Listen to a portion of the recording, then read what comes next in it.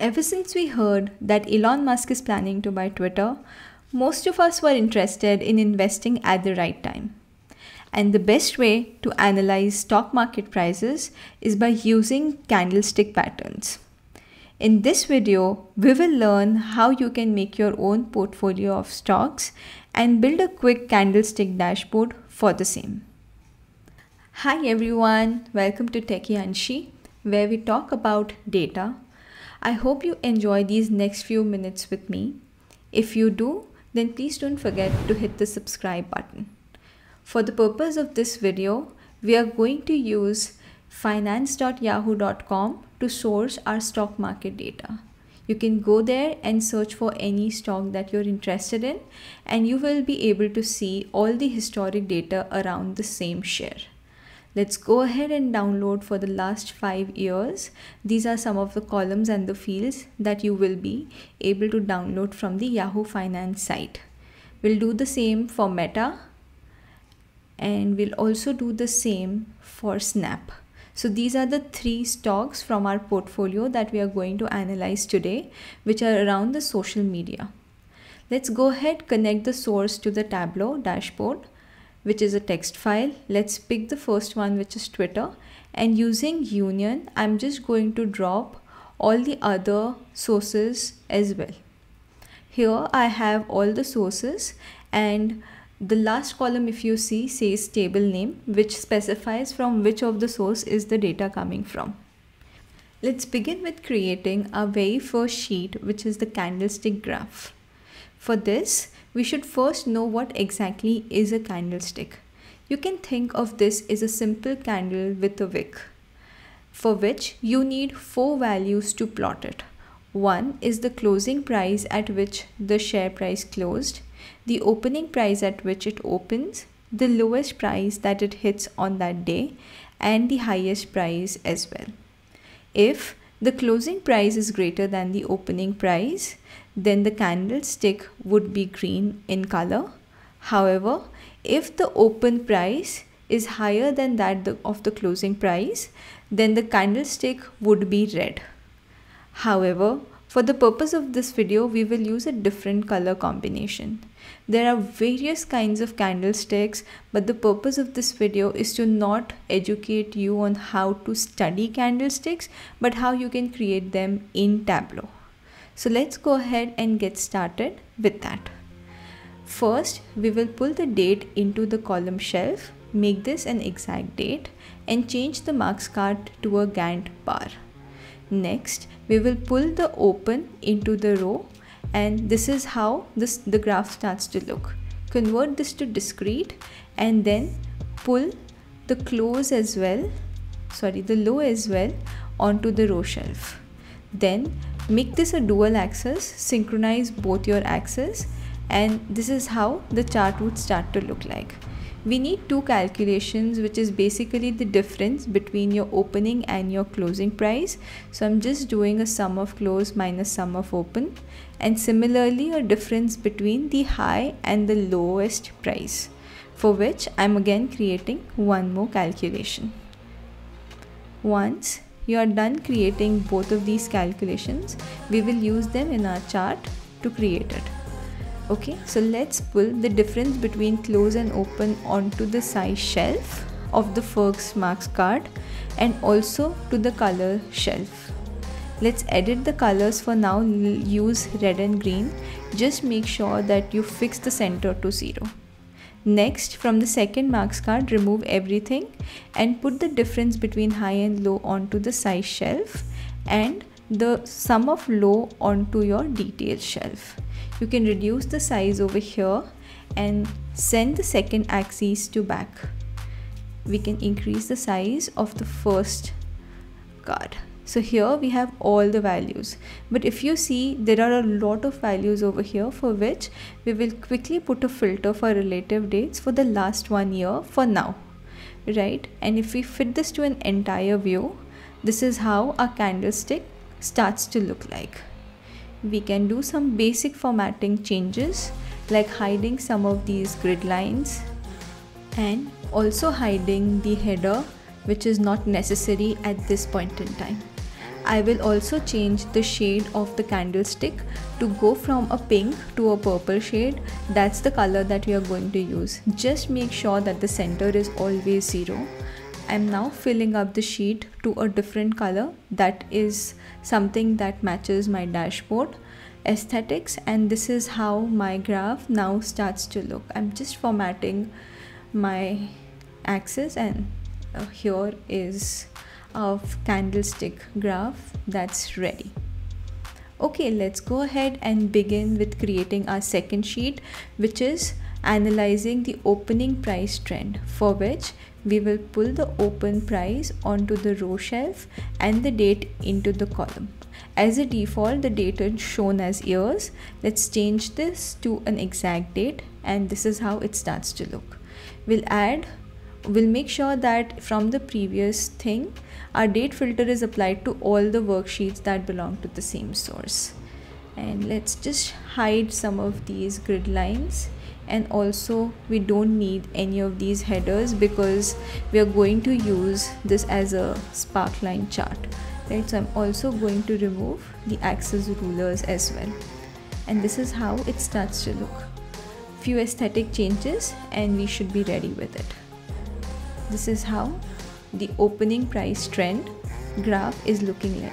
Let's go ahead, duplicate, and let's do the same for the closing price. All that we have to do now is change the opening price with the close price and edit the axis, remove the include 0 checkbox, and then go ahead, duplicate this for the high price. The same drill, right? And we'll just go ahead, edit axis again over here and hide the header, duplicate, and do the same again for the low price trend as well. With this, we have 4 of our spark lines that we need on the top of our dashboard. Now we need to know what was the latest opening price of the share, for which I'm just going to pull the opening share price to the text, and I'm also going to duplicate the date and use this as an individual date to put a filter for the latest date onto the workbook. So once the workbook opens up, it always filters to the latest date. With that, we have our sum of open over here, and then we'll just format this and make this white, and I think we should also make this a little bit more bigger so that it is readable. Yeah, I think this looks good. Let's add a small dollar symbol before it, and that's done, right? Let's rename the sheet, and we have our opening price matrix ready. Let's go ahead and duplicate this. We'll do the same exact steps to get the latest closing price. Just quickly go ahead and keep duplicating and making that for the highest price as well as for the lowest price of the day. So these are all the sheets that we need, but apart from this, we also need one more sheet which will help us filter for the relevant stock. Okay, this is what we are going to do. Let's pull the table name into the column shelf. So now we have all of these 3 different sources, and we'll pull the same to the shape as well. Now let's reload the shape and assign a nice relevant shape to each of these marks, and once done, let's hit OK. Format the background. Let's align it in the same way as the other sheets and hide the headers and any lines that you see on this sheet currently. The major task that's left now is to put all of this into the dashboard and make this a great one. We'll fit the width and the height of the dashboard, and let's color it into this purple shade. This is how our dashboard is going to be. Let's first start with a text on the top, and let's call this as a social media stock market analysis, and I'm going to pull one more container just below it. Let's give it enough padding so that it aligns it well in where we exactly want it to be placed. With that done, let's now have a small icon just next to the social media analysis text, and this would make it look a little bit more professional. Let's also add the company chart that we created earlier, and this would basically act like a filter over here on this dashboard and help you filter any of the sheets. Let's pull our candlestick graph, and this is how it starts to look. We also have this container on the right side where we have the date and a quick legend. I'm adding a small area in between the candlestick graph so that we can fit all of our KPIs and the spark lines. Let's move the legend down in the bottom and expand it a little bit, and let's move the date over here right now, and then we will later adjust it to where we exactly want it to be. Okay, but for now this is good, right? Let's also make this left aligned and make sure that the fonts are the same. With that, let's also do one more thing of giving it an enough inner padding, right, so that the headings and also this graph aligns with each other. Yeah, now it looks good. Next, let's start pulling all of our KPIs on the top, for which we will need a horizontal object. Let's resize it and also give it an inner padding, same as the other sheets on this dashboard. Let me now start pulling up the KPI text that I need. So let's start with the opening price trend, and let's make this as the same font, and let's do the same for the closing price trend, the same drill. Similarly, we'll do this for the high price, and also we'll do the same for the low price. So we have all the text that we now need as part of our KPIs or the spark lines, whatever you want to call it. Okay, with that, let's pull one vertical column in between the opening and the closing price, and let's pull the opening price trend into it. Okay, so I'm just going to pull it over here and then move the opening price text on top of it. Now the lower part will be dividing into two, for which I'm using one more object, and then here I have my metric and next to it I have my spark line. So this is how it starts to look. Let's go ahead and edit the color of this one and make sure that the entire box is of the same color. We'll give it a little bit of inner padding so that it starts looking like this. How do you like this? Isn't it looking nice now? The same thing is what we'll have to do for all the other KPIs on this sheet, right? Once you are done editing and formatting one of it, I think it should be easier to format the other ones on this sheet. Okay, so let's go ahead and do the same for the closing price trend, right? The same thing, I'm using a vertical container, and then using the bottom container, I'm dividing it into two and using one for metric, right? I'm just adding the dollar symbol which we missed in that particular one.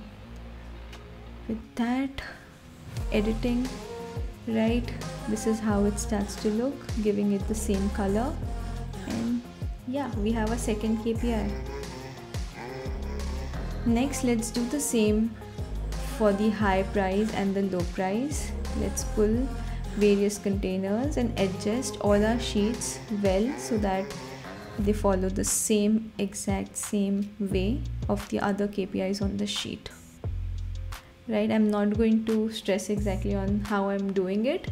If you feel that this is going a little bit too fast, then you can watch this at a 0.75 or a 0.5x speed, right? It will help you slow down things over here. Sure, once these 4 KPIs are ready, once everything is done over here, let's do one small thing as well. Let me just finish this first. Okay, this is done. Let's distribute all of these tiles equally so that they have, spaced out equally. Now let's move our filter on top of this area.